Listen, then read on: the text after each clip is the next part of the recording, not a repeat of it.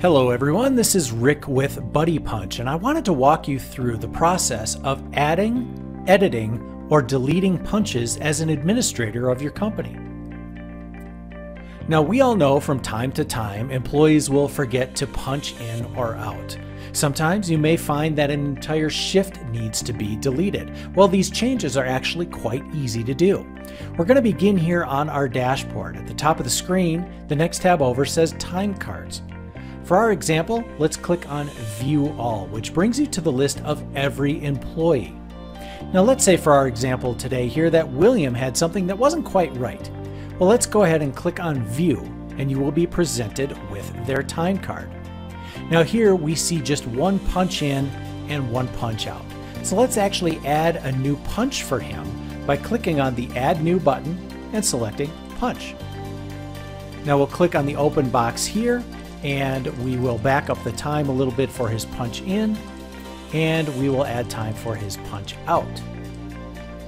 You also have the option to select whether or not a shift applies, or if you wanted to add a location, you could do that as well. We'll also add some notes here. For example, he forgot to punch in today.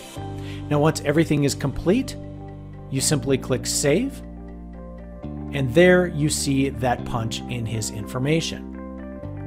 Now, what if we needed to edit this punch? What if we didn't do it quite right? Well, let's go ahead and click on the Edit button right here, and we'll change his punch in time. It wasn't quite 3:22. We're going to back it up a little farther.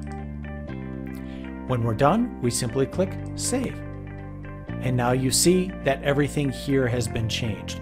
You'll also note here, if I hover over this little icon, you will see the notes that are applied. But what if it's determined that this entire entry should be completely deleted?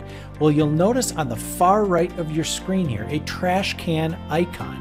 You can simply click here to delete the entire entry, then click Delete again, and the whole entry is now gone.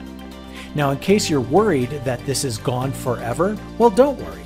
If I go to the top and I click on Reports, you will notice one of your options is Deleted Time Report that will have that information in there. So even though it's not on the time card, it's still in the system with a record of everything that was done. And that wraps up our video for today. Thanks for joining us, and have a great day.